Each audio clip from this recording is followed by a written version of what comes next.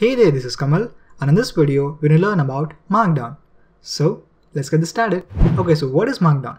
Markdown is a lightweight markup language that you can use to add formatting elements to a plain text document. In a sense, what it means is that you can add some specific styling like making the text bold or adding images or adding links or adding headings. All of that can be achieved by using Markdown. The only difference between this and a Microsoft Word document is the fact that in a Microsoft Word document, you use a visual interface to actually create and type that document. Whereas in a Markdown file, you have to actually manually type that syntax.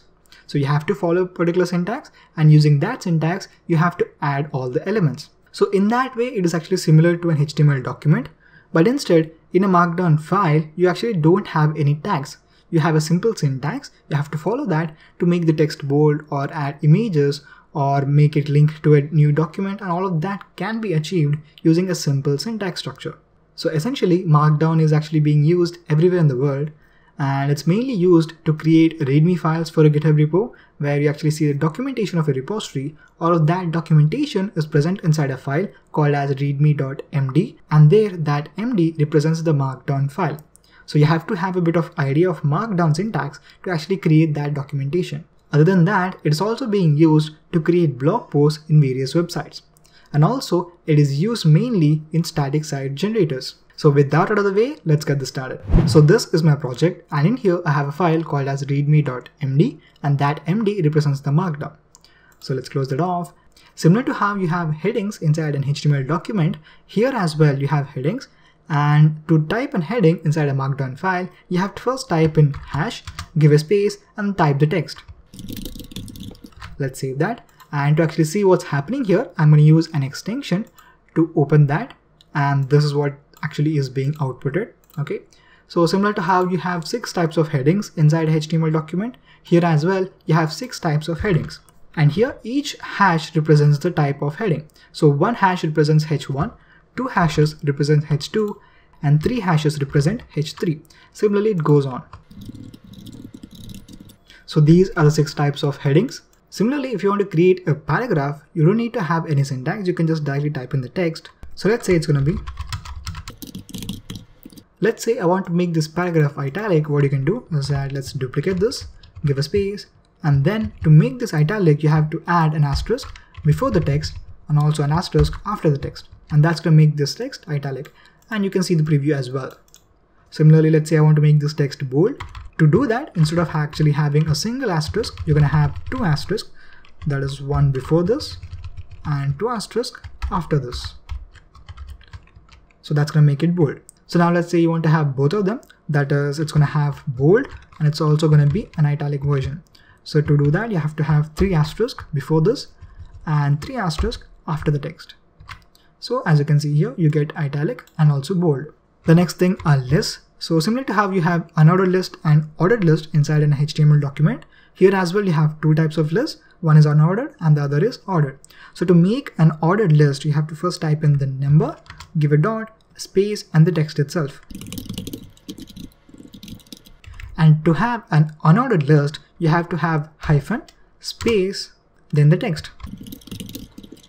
So as you can see here, you have the ordered list and the unordered list. You can also have a nested list as well. So it's like an ordered list inside of an unordered list or vice versa. So let's say I want to have an unordered list inside of an ordered list. So I'm going to type the ordered list first. And in here, instead of actually going to 2, what I'm going to do is that I'm going to type in hyphen, then the text. Then I'm going to end it with an ordered list. You can have an horizontal line as well, and to create an horizontal line, you're going to type in 3 hyphens or 3 dashes, and that's going to create a horizontal line. Now to actually include images, what you have to do is that let's say I have an image here called as bg.jpg, so you have to include that. So what I'm going to do is that below this, I'm going to first type in an exclamation mark, then square brackets, and in the square brackets you can type anything that you want. So after the square brackets, you have to give parentheses. And in here, you have to type in the name of the file. And if you scroll down, you can see the output. So this text that is present inside the square bracket is going to represent the text that you're going to see when you hover over the image inside a browser. So we can give it as, let's say, So this is an image of a forest path. So inside the browser, whenever you hover over this image, automatically this text will be displayed. Now to create links, the syntax is pretty much similar, but instead of actually having that exclamation mark, you're going to just have the brackets, the square brackets, and in this, you're going to have the text which you are going to display. So let's say I'm going to display it as link 1. After that, I'm going to give the parentheses, and in here you have to actually type in the URL. So let's say I want to link to Google. So whenever you click on this link 1, you're going to go to google.com. So the main thing that you have to remember in a markdown file is that there's multiple ways of doing the same thing. Like for example, in this paragraph where you have the bold text, instead of having 2 asterisks, you can also have. So as you can see here, even if you have 2 underscores before and after, it's actually doing the exact same thing. So you have to remember there's actually multiple ways of doing the exact same thing in a markdown file. But if you know one way, then that's more than enough. So for this link as well, instead of actually having this, what you can do is that, let's say I don't want this text. I just want to have what is being displayed here directly to be displayed here. So to do that, we're going to have 2 arrows, the left and right, that is the lesser and the greater sign. And in between, we're going to have the link. And that's going to do the exact same thing, but instead of actually displaying the text that is shown here, it's going to actually display the exact text that you type here. So this has to be a valid link, okay? For that to work, it has to be a valid link. And also you can have a structure with these links as well. So let's say you have multiple links inside your markdown file and you don't want to type those each and every time that you have to output that link. So what you can do is that you can have something like this.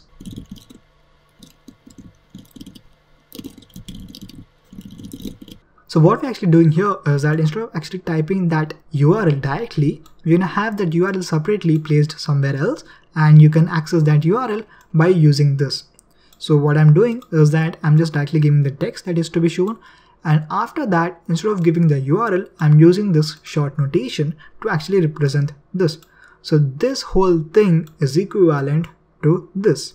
So by implementing this, what you're doing is that you're actually splitting the whole link or the whole syntax into 2 parts, where the second part is reusable wherever you want inside the page. So that's another way of using the links.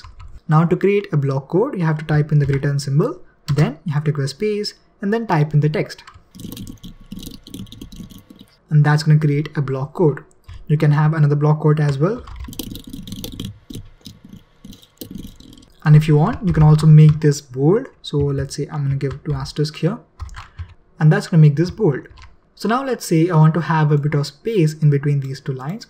So generally to achieve that, we directly give that space. But if you do that same thing here, what's going to happen is that it's going to automatically add that greater than symbol here. If you don't have that symbol, it's going to split this into 2 block codes. But if you want this whole thing to be a single block code, but you want to have that space as well, then you can just type in that greater than symbol, and that's going to be a whole block code. So now let's say I want this block code to be a subset of this block code. So to make that happen, you have to type in another greater than symbol, and that's going to indent this block code inside the original block code. So now let's say you have something like this.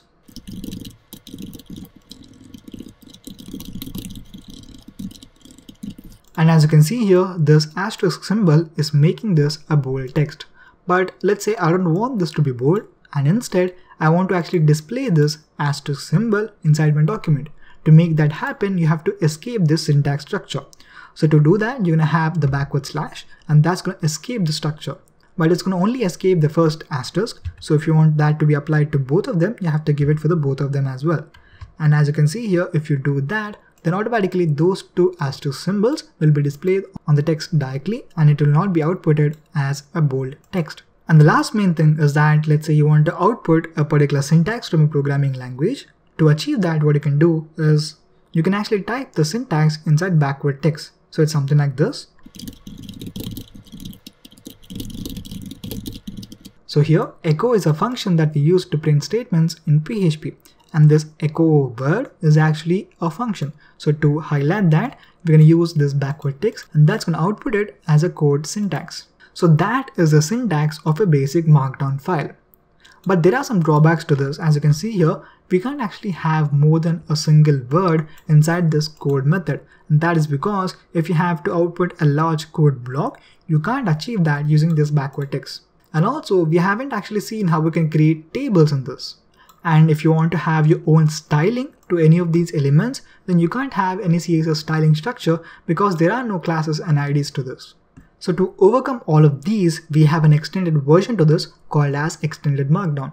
So let's now see some of the basic syntax in that extended markdown as well. So the first main thing is that inside of the extended markdown, you can actually have individual code blocks. So to actually create a code block, the syntax for that is something like this.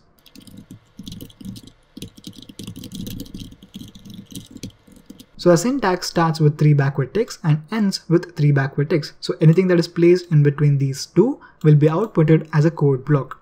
And also to make this visually even better, you can actually type in the programming language that you're using inside this code block. Since I'm using Echo, which is part of PHP, if I type in PHP, then it's going to automatically add the syntax highlights to the functions present inside PHP. Now to create tables, the syntax for that is something like this.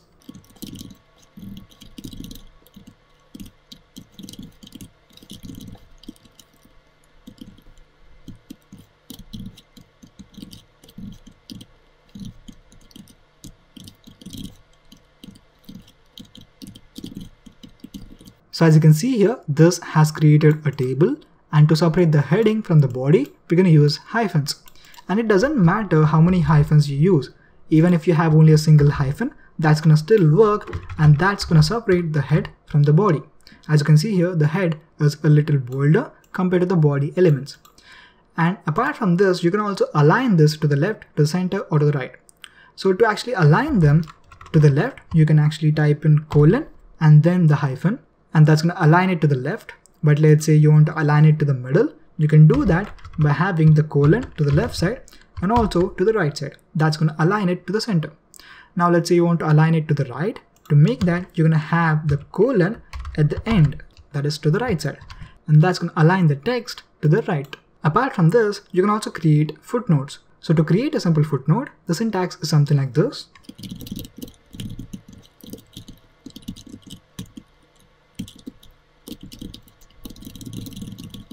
So first you're going to have the text, and then it's going to show the number which is defining the value or the definition of this footnote.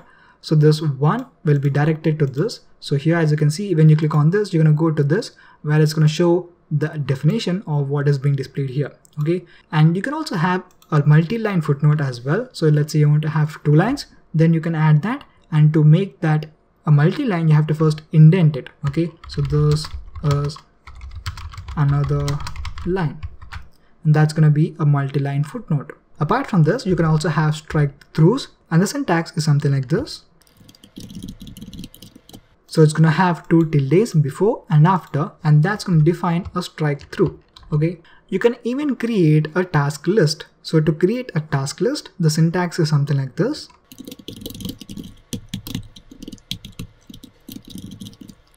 So this is the syntax. So you have to give a hyphen and then brackets and then the text.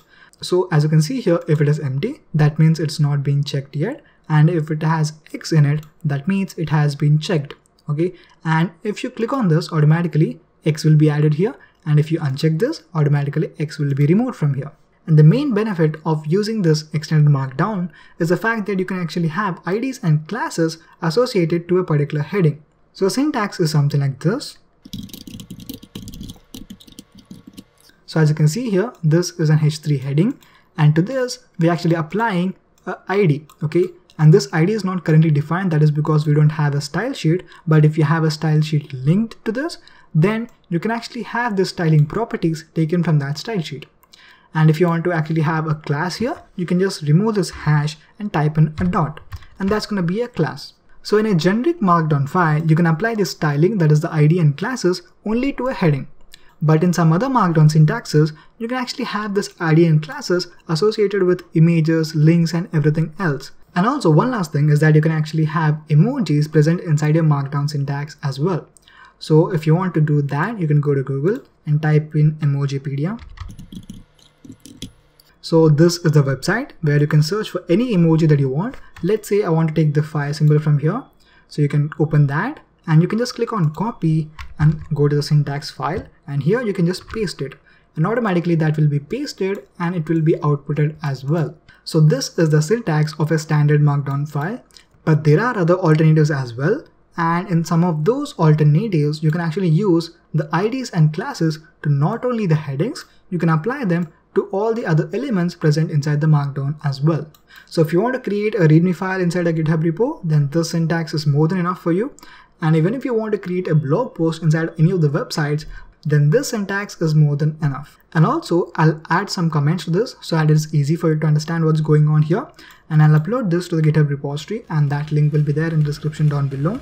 So if you want, you can go to GitHub and fork this into your own account and use this as a cheat sheet to the Markdown syntax. So that's it for this video, guys. I hope you liked what I've seen till now. If you did, then please hit the like button and don't forget to subscribe as well. Thanks so much for watching, and I hope to see you in the next video.